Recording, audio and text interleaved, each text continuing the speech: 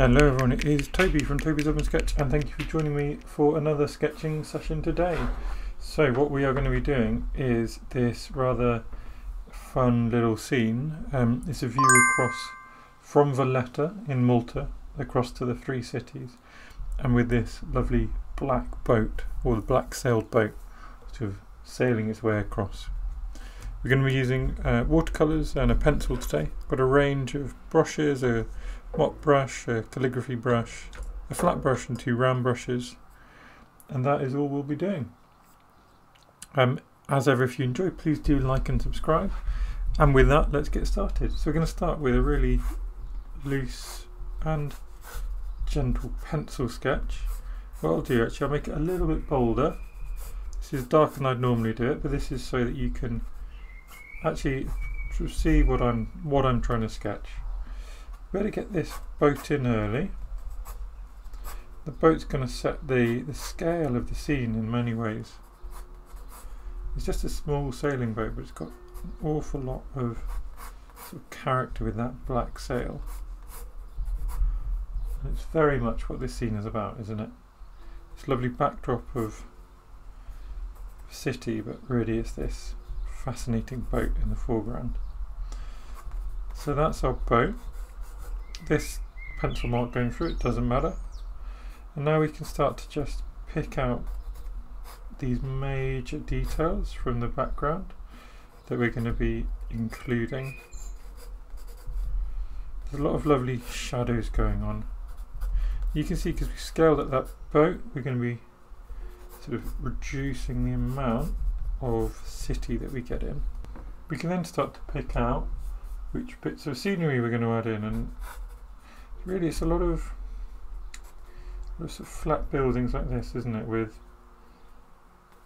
shadow and light, just repeating. And then we've got a few interesting sort of towers in the background. And then if we go one more edge along, and I'm not saying that this is strictly a 100% accurate sketch, but what we can do is just pick out features and make this our own scene. And so if we go one edge along, we can decide this is the point that this lovely dome can join us in our scene. This little dark tower next to it, and then just falling off the edge of our composition will be another tower. We've got a few bits just poking their heads up. And just falling off the edge here as well as a few more, just the same style of buildings. But they have lovely light and dark sides, don't they? So that's going to be the feature of today's sketch, I think. In the water we can just start to get a couple of these shapes and remind ourselves that there's a little shadow that we're going to get in.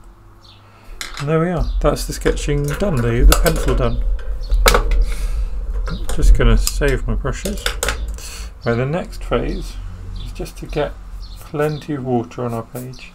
We want it, so we're going to be painting wet on wet, and we want the page itself to have absorbed all the water it can handle. So we just scrub the water on, and having scrubbed the water on few times, just letting it soak in, and ideally maybe you'd leave it for 5 or 10 minutes just to let that soak in. What we're going to do is leave it a couple of minutes, and we just take off the surface water, and you can probably still tell that that page is shiny, but it's not covered in water, so the paper itself, the fabric, is what's holding all the moisture. I'm then going to prop up my page a little bit. So I like sketching flat, but I like painting on an angle. Let's just prop that up, and we can get started with our colours. So we've got this lovely crisp blue sky, haven't we? So let's start up there. I'm going to use some cobalt on my flat brush. Get a nice rich cobalt colour. Do you see how the sky fades? It's almost yellow as it gets down. So we can simulate that with how we place the colour. We start by just getting a lovely bit of colour just at the top here. Then we can clean off our brush, and we can use that just to blend the colour down, and it will therefore naturally just fade out towards the city. And then we can keep a little gap between the sky that we're painting in and the city itself, so that we come and we get this nice clean edge. It's one nice advantage of using big flat brushes. It's very easy to create those clean edges.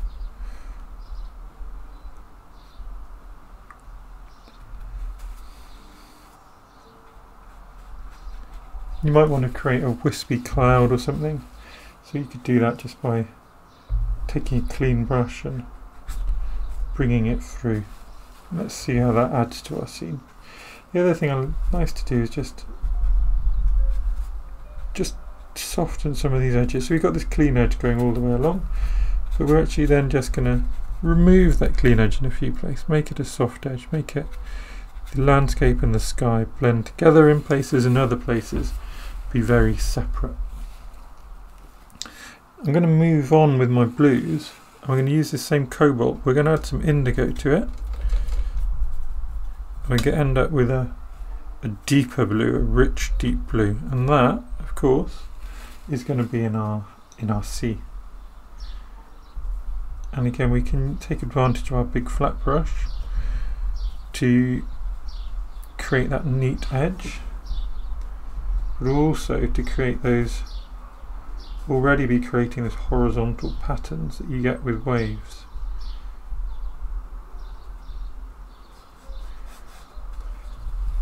Just have a look at how the tone of the sea varies across the page, and out on these edges it's a much lighter blue, isn't it? And there's some really long reflections, so the city is reflecting all the way out. So here we can start getting the concept of the reflection of this boat in. And again, we just want to start defining our boat a little bit with these sharp edges. And we'll just bring in some quinacridone now, which is going to be that lovely golden reflecting city.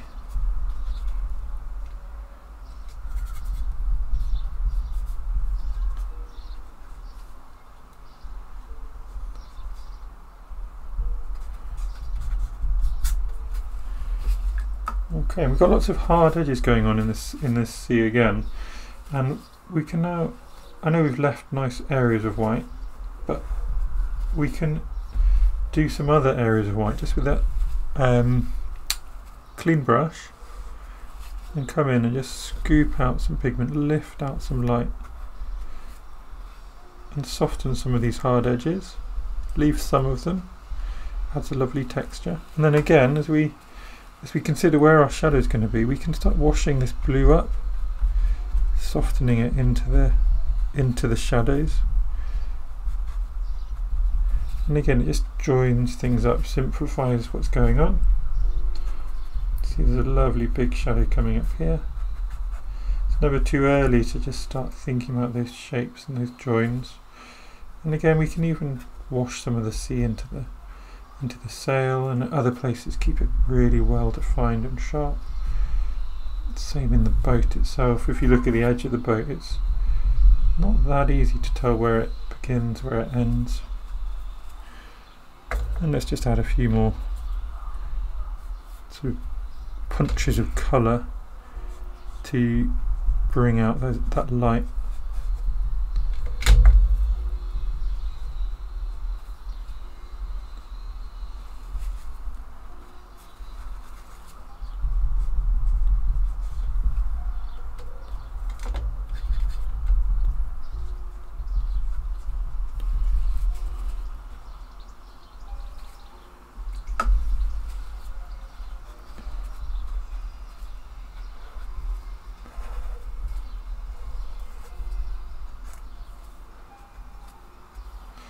Okay, so how are we doing? As ever, at this stage it always looks a bit uncouth. Not quite necessarily, feels like you're not quite sure where you're going, but it's all about just trusting the process, trusting that you know what you're doing, and if you don't rush ahead and try and just immediately complete it, you'll probably end up alright. I think we're on the right track. I'm going to start getting some of these lovely light colours. So quinacridone heavy mix of yellows.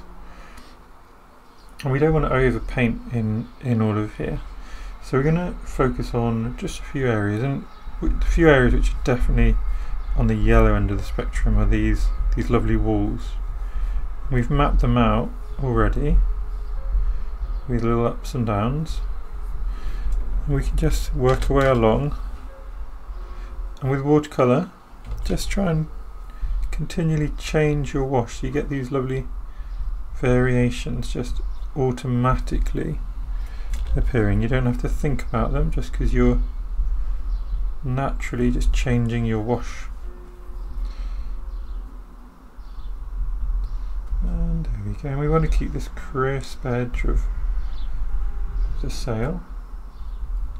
We can just bring that in nicely with the edge of our flat brush.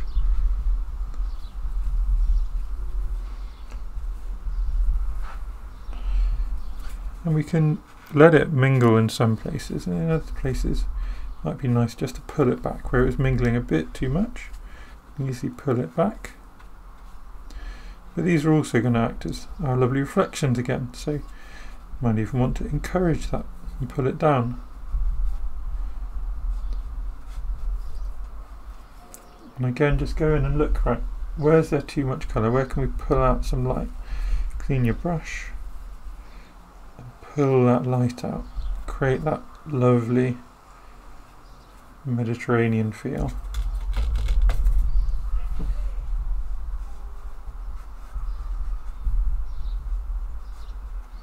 And you can see we kept, as we've gone along, we've kept a little bit of a boundary between the sea and the walls in a few places, and that's going to let us sort of highlight the differences. We can bring those out again in a couple more places. It gives us a bit of texture to work with.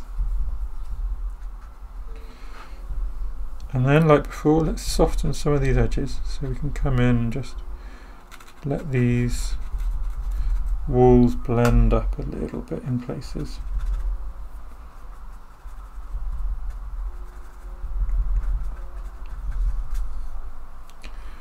Okay, now we're done with the flat brush for a little while. Going to move on. I think we will try our calligraphy brush for a little bit, see how that works. If not, we'll move to the small round brush. And what we want to try and do is get some of these more mellowed yellows which are in these buildings. So we'll use the same base, but a little bit of neutral tint, so that'll just literally darken it. And just use that as a very watery mix, and we're going to just dot it around and see how it goes. Try and leave plenty of light, so we're picking out these areas really which have got a little bit more of the shadow. We're going to leave some of our buildings nice and white.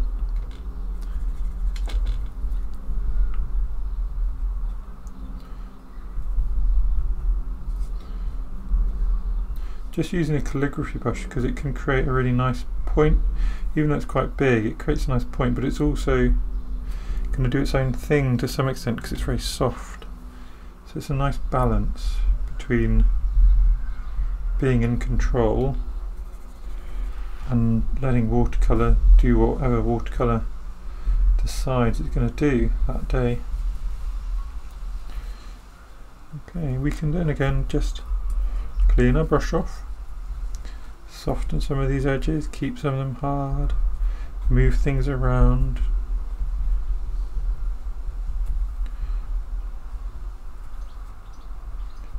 Just encourage our colours to move around a little bit.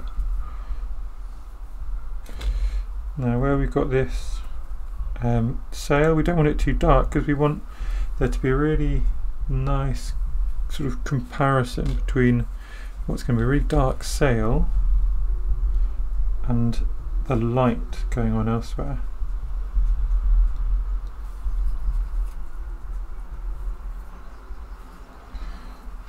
Okay, so this is starting to get there, isn't it? We got these big shapes coming in.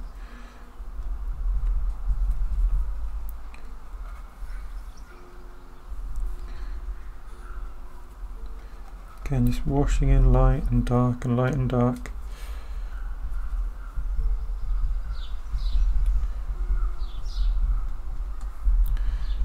And time to focus on some of those darker darks now, while things are still a bit wet and they're going to do their own mellowing out thing.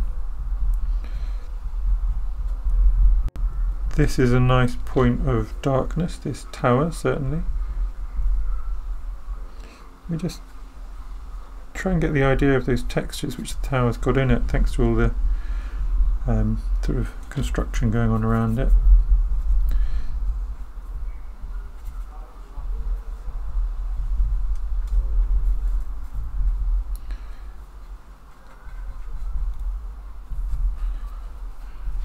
Okay, it actually comes down a little bit further, so I think we can bring that all the way down. Now I'm going to change to a smaller brush because it's getting a little bit challenging to quite have the control I want. So we're going to a size 8 round brush at this point, and we're sticking with that neutral tint and quinacridone mix. We're still just trying to get some shadows, some loose shadows and these darker shapes, but we're still in the wet on wet phase, so it's big areas we're going for, it's not small details yet. We can start, I think, yep, we're definitely safe here now, so we can just start using some mixes. I've got neutral tint, bit of perylene violet.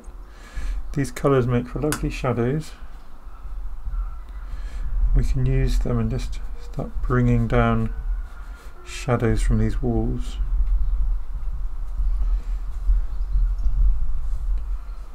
Where's the next shadow? So the next bit of shadow is here.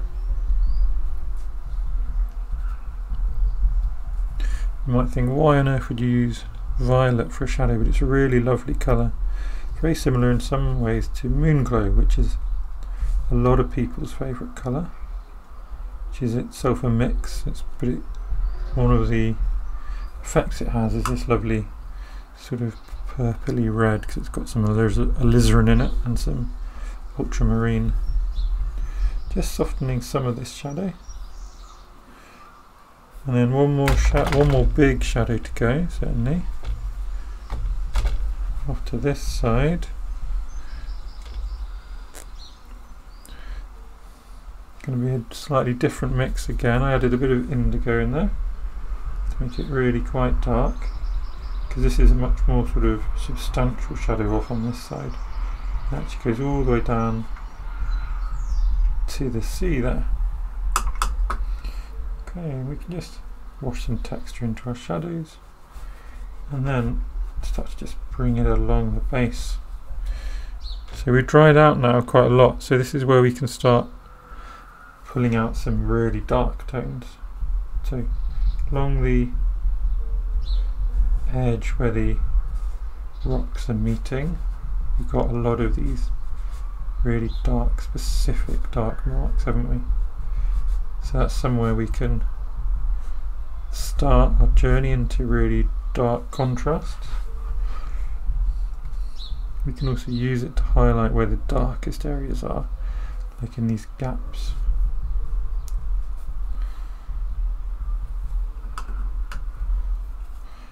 And then, of course, come in, soften, move, wash things up and down.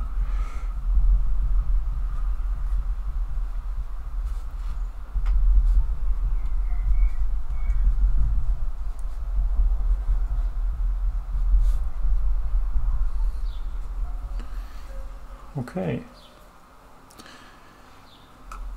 so while all of this is doing its thing, drying, think we can move on to just finishing off some of these buildings. And this is where we need to stick with these lovely dark tones and be really delicate and just finding a few details. I'm still using quite a big brush here, a size 8 round, but even with that you can really just be so gentle and pull out a few things, a few big shadows, maybe a couple of little roof details.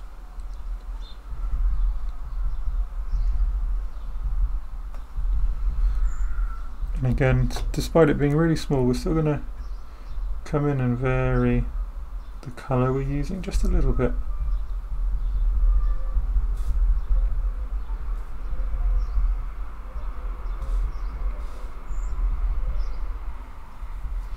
What we're doing is we're looking backwards and forwards between our painting and the sort of reality, the reference, and we're deciding on, you know, what do we want to do based on what our painting looks like now, which features do we want to take out of the painting and which do we want to just invent or move. Or so I'm taking ideas of shadows, ideas of windows, and just popping them in gently.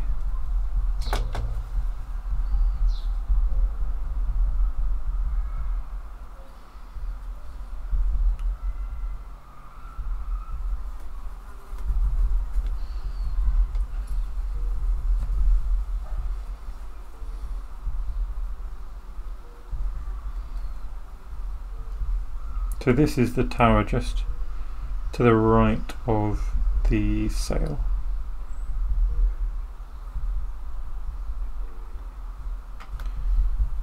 Just a few little details to sort of resolve it.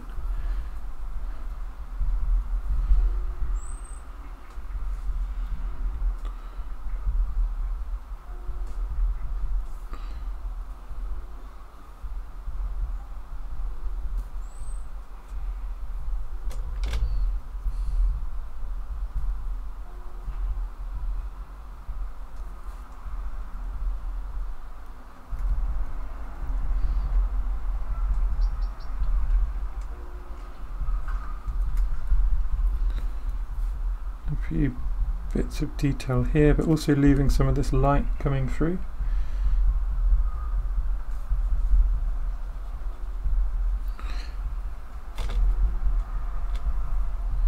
Now really it's all about these shadows as well around these big buildings. And don't overdo the detail, just pick the details which seem really important to nail what's kind of going on, rather than worrying about getting every little detail in.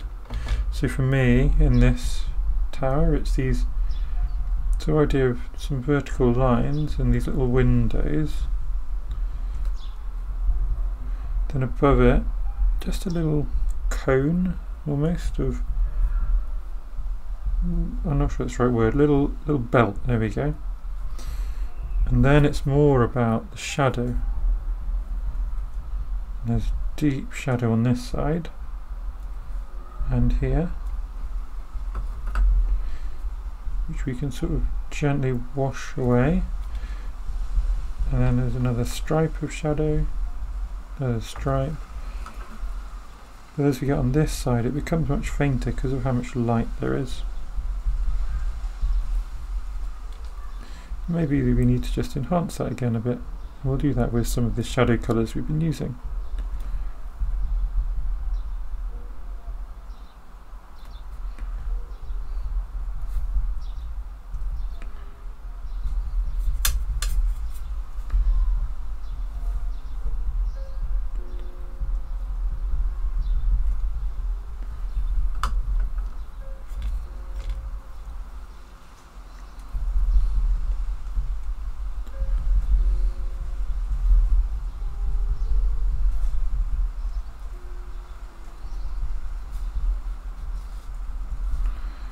Okay, we're very almost there. So what we're going to do with our tower, I think it's just got some interesting shape to it already, and now we can just add suggestions of lines, nothing more than that really, and a few going across, just something which sets the sort of perspective of a 3D object.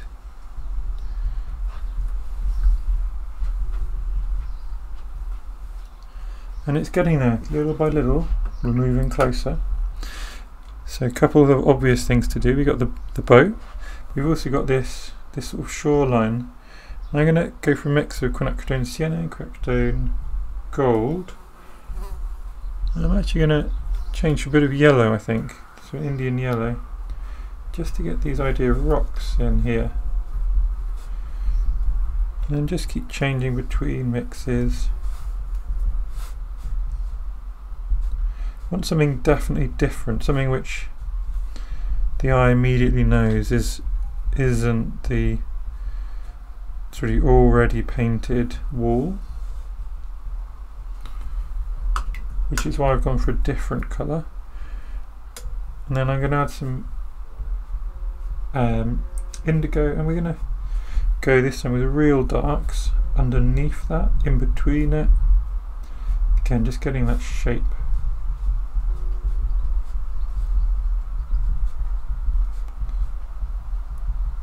In places it's really dark, in places we want to leave it light, almost absent of colour.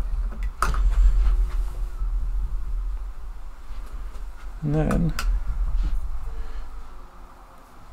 as with all these things, we'll go back in with a clean brush and we're going to move and soften things, move and soften.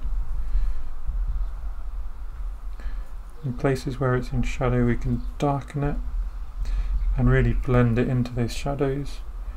Places it's in light we can pull out even more light.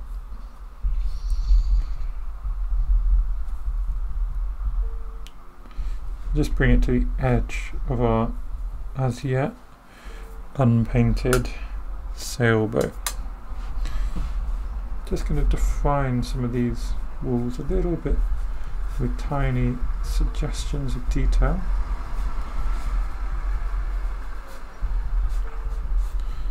It's just a little loose mix of that darker colour I've just been using, and we could pop some lighter colours in there if we wanted as well. Just maybe a little touch of yellow here and there, and of course just soften and soften. Okay, so how are we doing? So we've got a lot of shape now, haven't we? This whole background, and it's all just background, has got a huge amount of shape. So let's see if we can keep that theme going with our lovely boat. So we've got a very dark sail, haven't we? So I'm going to stick with the same colours we've been using, perylene, violet, indigo, and the boat. Even though the sail looks dark throughout, it's kind of still got variation in it. So just gently does it.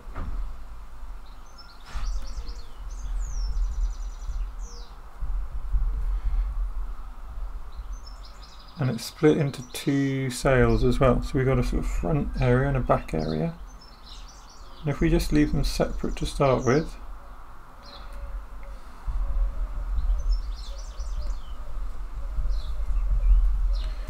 and you can see we've got a slightly different mix in each as well. And we can come back in with our clean brush, and that's when we can generate this shape, this graduated wash, because it really gets quite light actually at the front of this sail, and then in places they really blend together, you can't see the difference, so we can bring that out by blending them together in places and leaving them very apart in others. And then just popping into there. Bit of a structural line at the front.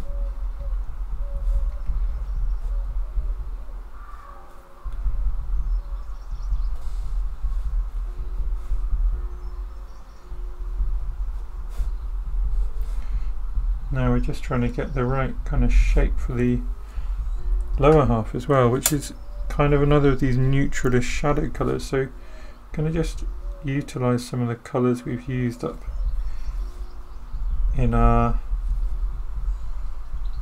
well, the rest of the painting really, these sort of browny colours.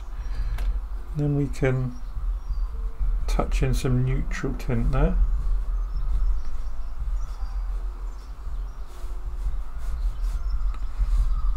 So we've got the shape about right, and then I know it's all sort of dissolved into nothing at the moment, but bear with me. Again, it's one of these things where you just got to sort of trust that although you're doing things which seem to be going in a backwards direction, there is direction. So in here we've got all sorts of little details and people to add, which will suddenly make that boat sort of fill up and seem more real. Then up here,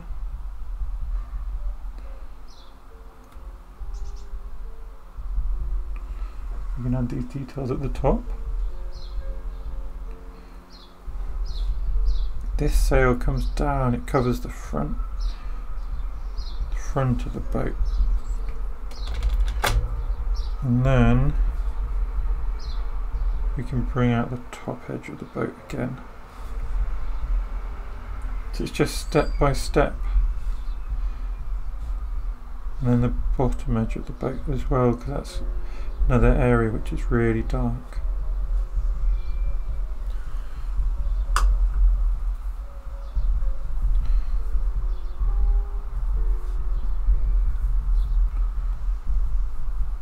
And of course there's little bits of writing on there, isn't there? So we can even add that.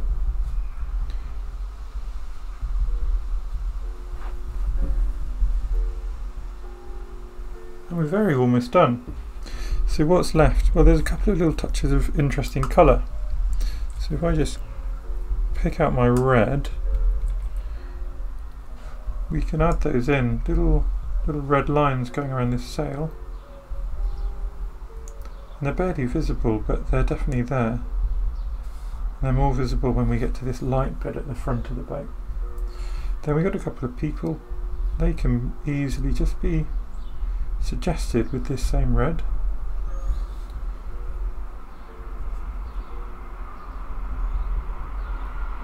And we can just touch that red in a couple of other places. And even bring it into these reflections. It just brings things to life, makes it more sort of with us. And perhaps the last thing I'm going to do is just take a touch of this blue and just touch it around the boat.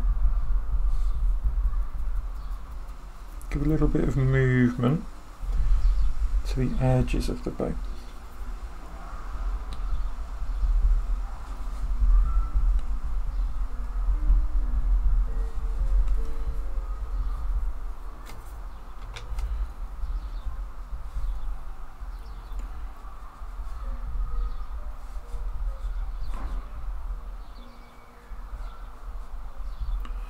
Okay, and there we are. That is our little boat scene, Mediterranean boat scene, with some lovely light in the sky, a lot of interesting shadows, very little detail but plenty to get shape and interest going on in the background.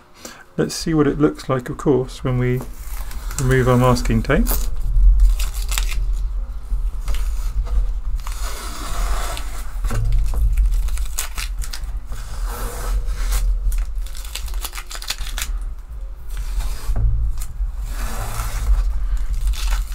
There you go. Hope you've enjoyed that. We've done a little boat, we've practiced shadows, we've practiced light, we've practiced pulling out this light in the sky, in the water. Got a lot of life and movement in with a nice relaxed style of watercolour painting. I hope you've enjoyed it. If you have, please do let me know in the comments. Like, subscribe's always, always welcomed. And I hope you have a good rest of your day.